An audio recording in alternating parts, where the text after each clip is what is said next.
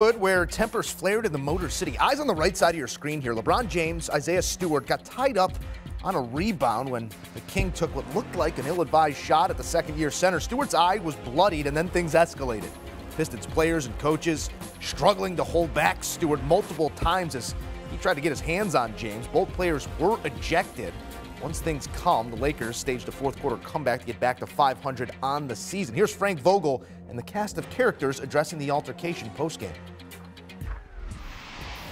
It was unfortunate contact. Brown was just trying. He had an elbow to the ribcage, which was a foul, and he was trying to shed the contact and had incidental contact that was, and obviously enough for a flagrant 2.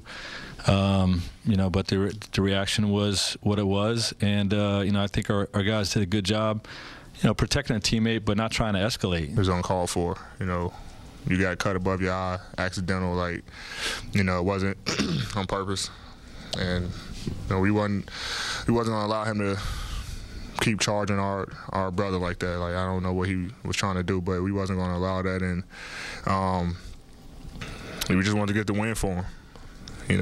Get the win for our team, get back in the win column. We preach togetherness as a unit, and regardless of what's happening on other teams and whatever the refs, whatever that may happen, we got to stick together through everything.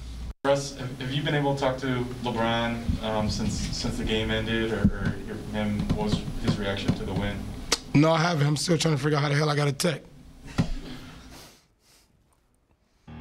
As you heard there, Russ did catch a ricochet tech after the whole incident was reviewed, but no word from King James on social media, no word from King James at the podium. We'll see what he has to say next time out, but it did spark a comeback. The Lakers have been looking for some sort of catalyst this season as they improved to 500 on the year, but since the ejection, outscored the Pistons 55-38, including a 20-point disparity in the fourth quarter.